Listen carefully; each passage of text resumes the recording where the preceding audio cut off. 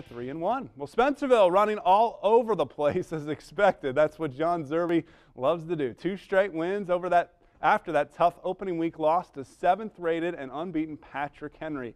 Tonight, the Bearcats back on the road to face off with an Ada team who started with a couple wins over USV and LCC. This game is yours tomorrow around 9 p.m. on the West Ohio Sports Network. And started out a beautiful night, really good night for football as long as you didn't have lightning. Ada trying to strike quickly inside the 30, but look at Cody Dixon pick it off for the Bearcats. Huge interception for Spencerville, keeping Ada off the board early on. Spencerville trying to pick their way to some points. How about the good run by Chris Picker? First down, but tripped up. He wasn't happy about getting tripped up. Ada gets it back, still scoreless. Seth Conley deep. Look at this catch.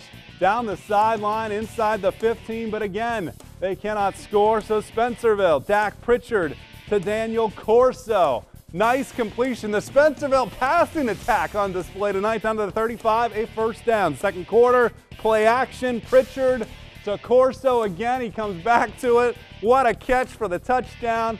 Spencerville takes the lead, and the Bearcats get the win on the road. 22-19. John Zerbe's club 3-1, and a good start to their NWC campaign.